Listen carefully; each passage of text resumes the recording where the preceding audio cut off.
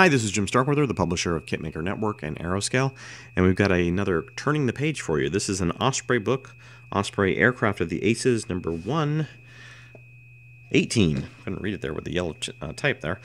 This is Aces of Jagdstaffel 17, obviously World War I, biplanes and such. This one is by Greg VanWyngarden, and it's part of, again, their Osprey Aces of the Aircraft Series 118. On the back, I can just read the back here. Initially formed to assist in the defense of the city of Metz against French bombing raids, Royal Prussian Jagdstaffel 17 would become one of the most distinguished German fighter units of World War I, and appeared in the skies above numerous battlefields, including those of Flanders and Cambrai. In its first victory is scored by the Blue Max recipient Julius Buckler, the pilot whose story is interwoven with that of his unit. Besides Buckler, Jagdstaffel 17 boasted such aces as Karl Strasser, Alfred Fleischer, and Christian Donhauser. The roster also included colorful characters like successful Jewish airman Jacob Wolf, who at 46 years of age was the oldest German fighter pilot of the war.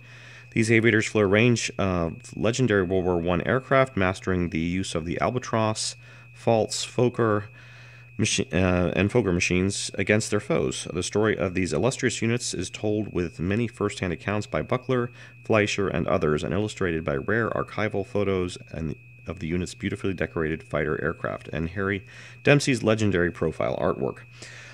This book is roughly about 96 or so pages. It runs £14 in the UK, $23 in the US, and $24 in Canada. So let's go ahead and take a look on the inside jacket. And we can see lots of going to be typical of an Osprey book, lots of black and white photography, especially from that era. Don't expect any color photos, maybe some color illustrations and such, but let's see. The contents are origins in Metz, air action on the Aisne, I'm not even sure how to pronounce that. Fights over Flanders, Cambrai and beyond, final days, appendices.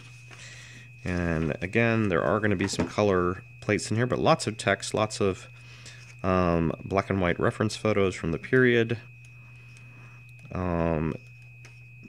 Basically outlining some of the things that I just read about on the back cover, obviously, or that's what we're looking at. You can see some of the color plates that they've done of all the different aircraft in the unit. Quite a few of those, top views, side views, and the Fighter of Flanders chapter. So, just a brief page through here. The appendices include things like, for each of the color plates, they give you a long, detailed explanation of whose unit it was, and so forth and so on. In the appendices, they have more information here, like victories of the various pilots, and so forth and so on. So, probably for World War I aficionados, this is definitely going to be potentially a book to own, certainly low cost for a typical Osprey type reference book. And probably noticing my background, which is the Hasegawa Sopwith Camels, which will be doing a video on that shortly.